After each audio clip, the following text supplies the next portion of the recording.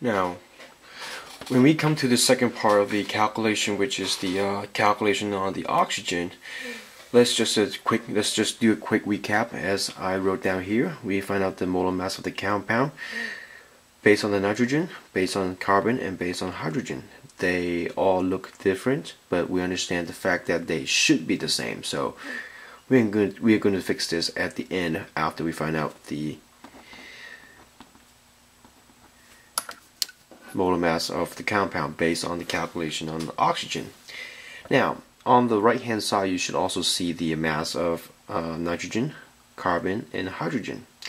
Now, the reason why I'm writing this down is because, well, first you found these numbers out based on your previous calculations, and when we do the calculation on oxygen, these may help us.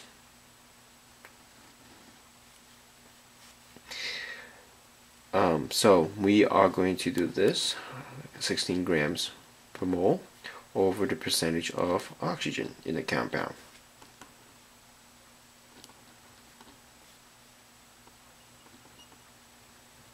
Okay, now again, this is not given, so we are going to find out by doing this. Now, we want to put the mass of oxygen coming from the compound right here. But remember that we have to handle the oxygen very carefully, because in the reaction we have some other oxygen in the air that is being combined with the compound to form some of the products. So in order to safely finding the mass of oxygen from the compound, and it is just from the compound, we are going to do this. So let me write here, mass of oxygen from the compound. Now, if you read the question very carefully, it says that the compound contains only carbon, hydrogen, nitrogen, and oxygen. So if we can find out the mass of carbon, hydrogen, and nitrogen, we can simply subtract those numbers from the total mass and we can get the answer. Now, based on our previous calculations, these numbers are here. So what we can do is simply having the total mass of the compound minus the total of those three masses. So 0.110 grams plus 0.186 grams minus 0.0193 grams.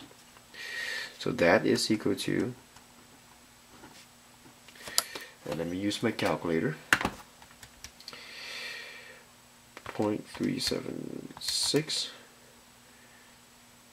minus the total of 0.11 plus 0.186 plus 0.0193. So you should get this number, 0.0607. Okay, I missed this one here, so let me,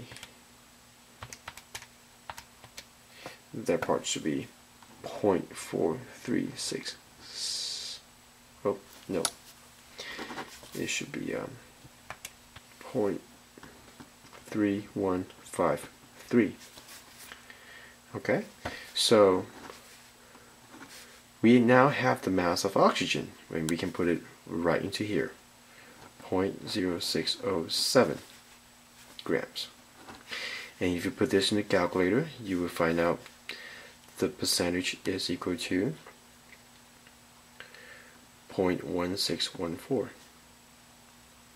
or 16.14 grams. 16.14%. So we put this number back to here.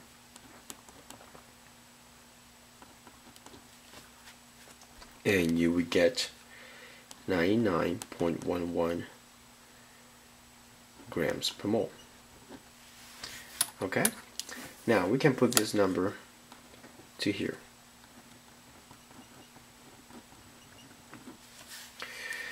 Now we see we now see 4 different numbers, and we said that these numbers must equal each other. In order to get to the same number, they must multiply by some other numbers to get the same number, and we try to match all these numbers to the biggest number.